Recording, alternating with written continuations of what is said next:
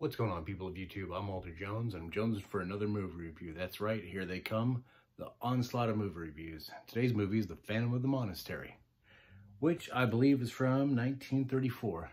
This was done by who they claim is the godfather of Mexican horror films, and that would be Fernando de Fuentes.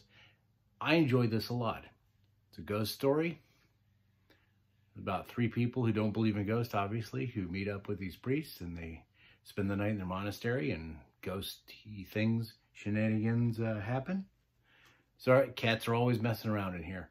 The look was great. This indicator, this is spine number 244. I found this at my work, so I picked it up and I really enjoyed it. I don't watch a ton of black and white films for the most part, though. I shouldn't say it when I'm doing these videos because I do have two more black and white films in this pile here.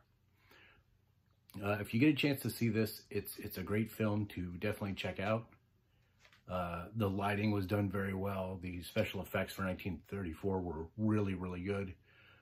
The story was okay. It wasn't amazing or anything, but it was all right.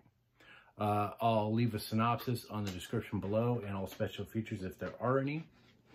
And again, I say this comes from Mexico. It's 85 minutes long, Spanish language with English subs, and it's in black and white. So that's a quick review. Phantom of the Monastery. Thanks for sticking with me. If you like what I'm doing, the algorithm demands the sacrifice, so please subscribe, comment down below, and also give this video a like because it shows YouTube like you guys are digging my stuff and more people will see my stuff and maybe dig it a little bit more. All right. Thanks for watching. See you again real soon. Later.